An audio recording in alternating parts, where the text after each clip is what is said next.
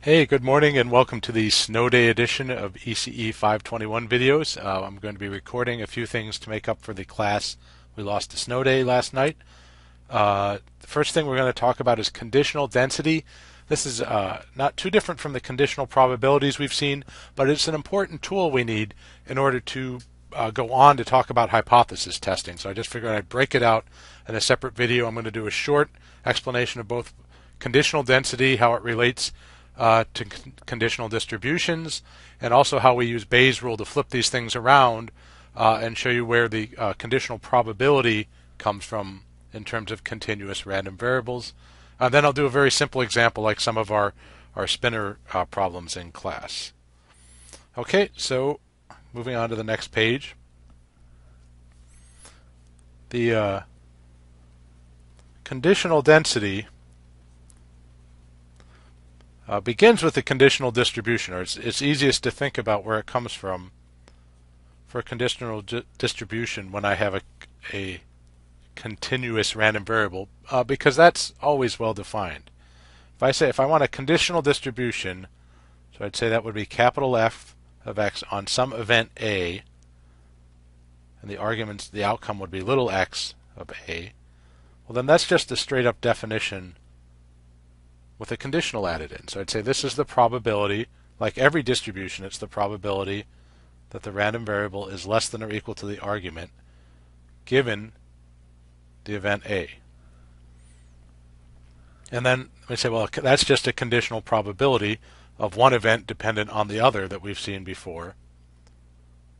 So I could say, well, that's just directly from the definition, that's the probability that the random variable x is less than little x and A happens, normalized or divided by the probability that A happens.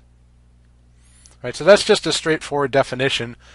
The reason I'm going through it is that this is often the most direct route in some problems to get to the conditional density we're going to need in a second. So if we go on to talk about the conditional density, it's really the same relationship we've seen between distributions and densities already. So the conditional density, just looking straight ahead, we'd say that that's little f of x given A as a function of its argument is the same as any other density. I just take the derivative with respect to the argument of capital F of x of A. And so while this may not be well defined in its own right at first glance, you can't say, well, it's a continuous thing. I can't directly relate it to a probability. Again, it's about the slope of a conditional probability, and this is completely straightforward, right? We've seen things like this for conditional probabilities.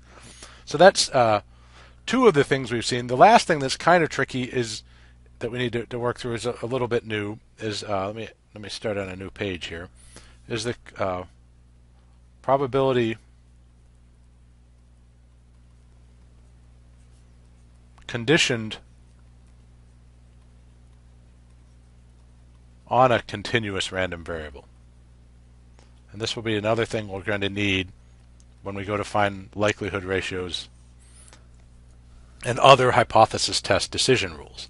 And so I'm saying, well, I want to be able to talk about what's the probability that some event happened given that I observed.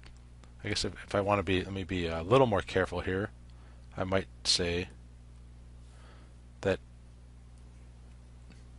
some continuous random variable, capital X, takes the value of little x. So how do we define this?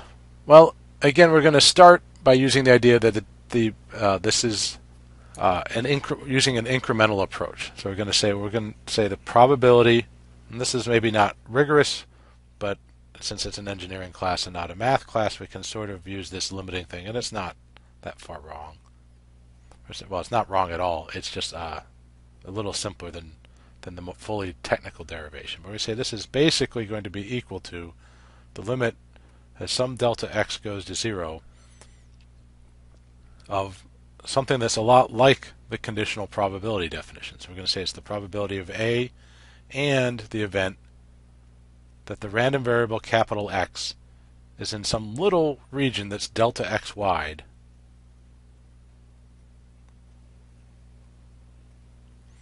Okay, and then since that's the conditioning event, we're going to put that in the denominator as well. Okay, so we've said it's like I've got this, instead of worrying about it exactly at one point, because that gets kind of confusing, we know in conditional probabilities it's often not, or for continuous random variables, for a continuous random variable, the probability that any exact value of little x happens is 0, but I can talk about this ratio of these two like this very well. And then we say, well, the next step we do is we're going to approximate these probabilities. The next step is we're going to use Bayes' rule to break up the numerator. So we can say, well, this is the same. I'm going to sort of scroll this back to the left to make sure I have room to write this all. It's still the same limit as delta x goes to 0. But now I'm going to use Bayes' rule on the numerator to say this is the probability, and flip things around. I'm going to say, so now I'm going to condition on A. So by using Bayes' rule, I can say this is the probability that x is between little x and x plus delta x, given A, which is some event, some set of outcomes, times the probability of A, right? This joint probability is the same as the conditional, written like this, times the probability of A. And again, the denominator is unchanged.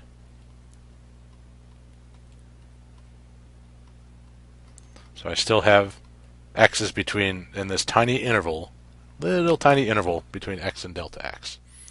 Now I'm going to use the approximation we mentioned before, that if an interval is very narrow and a density is smooth, so we're assuming there's no delta functions or singularities in this region delta x. This derivation technically only holds for continuous smooth probability function, or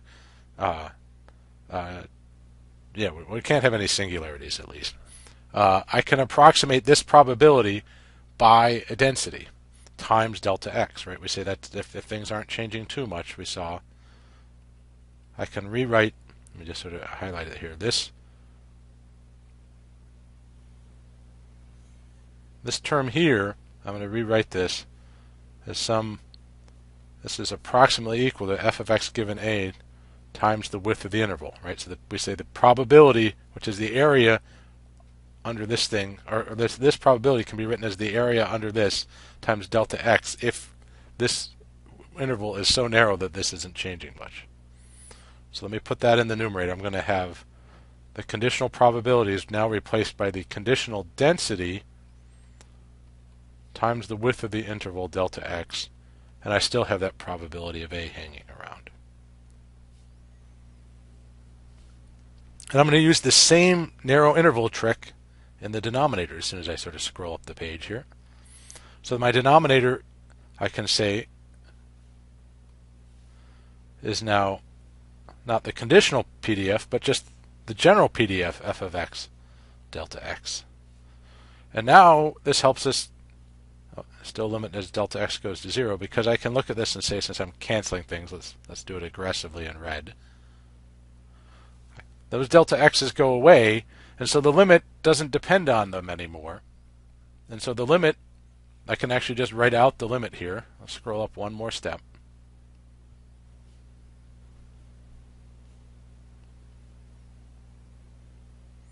And so I can say that let me oops, one too far. All right. Now let me say, we're back to here.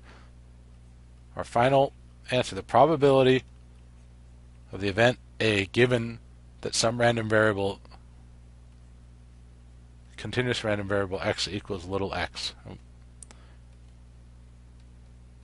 is the conditional PDF times the probability of A all over the general PDF of f of x. So that's the description of that. What does it mean, or how do I interpret it? The way I often think of it is I sort of, let me sort of highlight. I think of these ratio densities are scaling the original probability. So, initially I had some probability the event happened.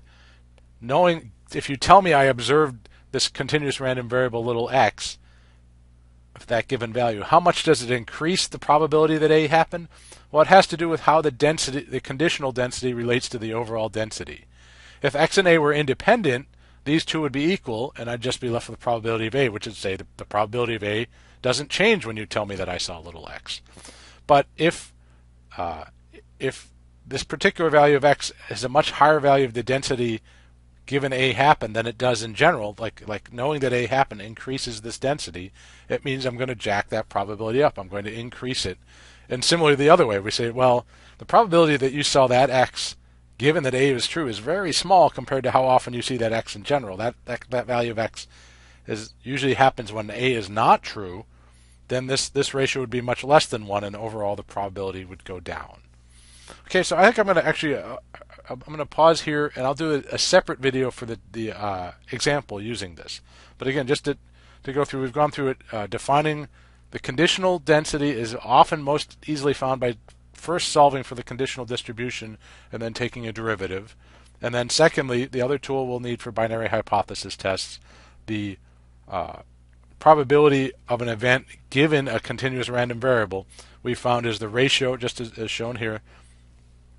I can use my laser pointer, is what's shown here. The ratio of the conditional density to the unconditioned density, scaling the original probability of the event. Okay, so that's the first piece for today on binary hypothesis testing, or building up towards binary hypothesis testing. I'll record the example of applying these ideas and some examples, finding the conditional density via the conditional distribution, and then also an example of finding this conditional probability in an example video in a second. Thanks.